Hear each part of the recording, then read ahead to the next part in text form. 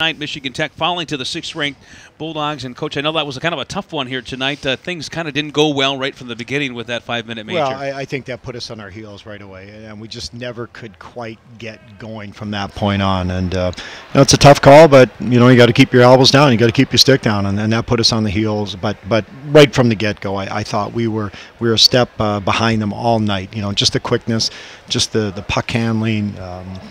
We just were not sharp, and I'll take the blame for that. I mean, it's my job to get this team ready to play, and from what I saw, we just weren't mentally into the game. Part of it's physical, but a lot of it's mental, and I just thought from the get-go we just looked discombobulated, and part of it's them. They're a good hockey team. They're at home.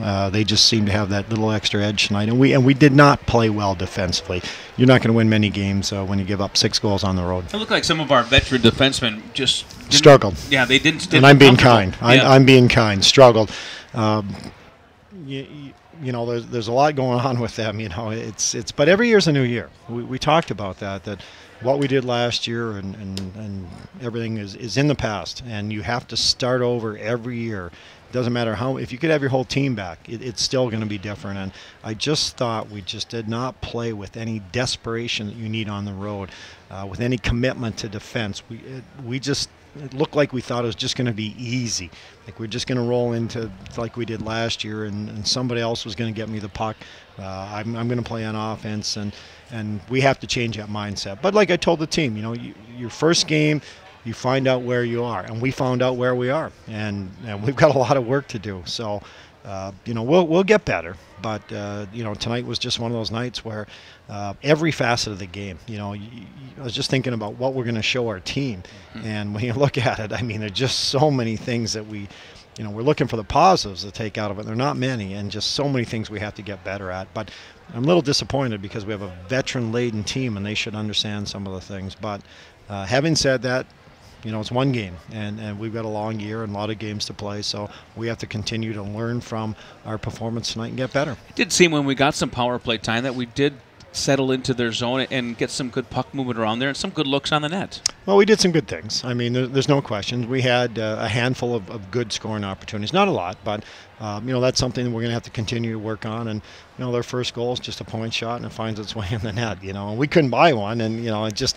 their goals went in so too easy tonight, and we just really struggled to get chances. Winches gave up 4 goals. Certainly not all his fault on those 4 goals. Devin gave up a couple of 2. What are your thoughts on the goaltending in the young, inexperienced netminders? Well, it's hard. They haven't played games for a long time. You could talk about their kid, and at least he played hockey last year. He's playing junior hockey, and he was playing in games, and he's played a lot of games the last 5 years in junior hockey. So he's been playing where Matt has not played much the last really 2-3 years. Devin has not played a lot, and to throw them in there, it's going to take them some time. Just the game speed and get cut up. You can do whatever you want in practice, but getting in games is so important. But they'll continue to get better.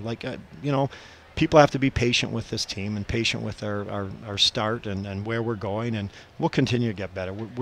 We have too many good people in that locker room and too many good players to continue to play like this or to play like this again. I think this is the worst performance I've seen in a long, long time. Tomorrow, it's an earlier game. We have players at your disposal, Coach. Yeah. Your thoughts on who might be in the lineup tomorrow? Well, we'll see. We're a little desperate now. I mean, we got to bounce back and find a way to win that game tomorrow. And that's the beauty of playing 2 games. You get another chance, and we got to get a chance early. So we'll look at the tape tonight. We'll see how everybody is. I know Cliff Watson cramped up there. He didn't play, quite a few shifts in the 3rd period.